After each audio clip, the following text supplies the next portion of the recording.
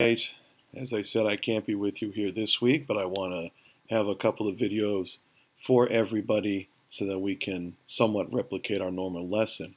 Our art bit today is going to be on the challenges of actually identifying sculpture portraits of ancient Romans, and our example will be Pompey the Great. The most famous set of Pompey the Great is this one that's on the left in the Nye-Carlsberg Glyptothek in Copenhagen, although it is probably at least 50 to 100 years after Pompey's death.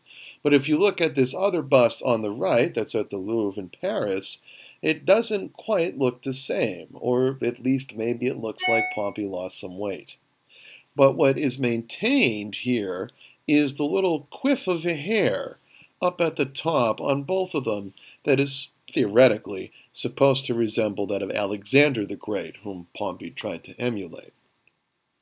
But there's nothing on these statues that identifies them as Pompey.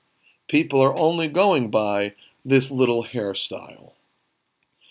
How do you try to back that up? Well, we might look at portraits on coins, but of course coins are very small. Dye technology is not like it is today, and if we look at these three smaller portraits, none of them really seem to line up all that well with the two busts. First, we have a red jasper intaglio with an oval ringstone that's supposed to be as Pompey, but again, we're just going by this hairstyle. We have two other coins here, both minted by Pompey's sons, one in 46-45, so shortly after Pompey's death, and then another one 2 years later. But again, all you're going by is this little hairstyle right here.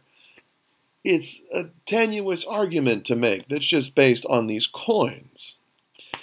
And it's not the only example we've seen. This used to be the most famous statue of Pompey that's in the Palazzo Spada in Rome, hence it was the Spada Pompey. Now here you can already see the face and the hairstyle is completely different. We have here a heroic nude holding the globe here to symbolize his conquest. He had won on the three known continents at the time. In fact, it used to be thought that this was the very statue in Pompey's theater that Julius Caesar was murdered under, such as this famous painting by Vincenzo Camuccini, which is in the Capodimonte at Naples. Here, right, you've got that Palazzo Spada Pompey right here, although even that face doesn't quite look the same. There's a few other paintings that also replicate this, even without the full statue. But two things conspired to make this statue shaded in obscurity now by the Glyptothek head. The most obvious one was the discovery of this head, which is now in Copenhagen, that people just assume was Pompey, but also when they transported this statue from the Palazzo Spada for the first time, the head fell off.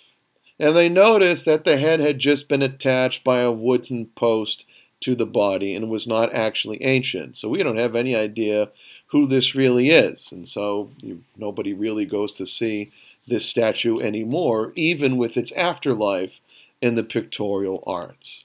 So a good object lesson, and the caution we need to take in assuming any of these portrait busts we see of Cato, of Pompey, of Crassus, of Caesar, are actually these guys.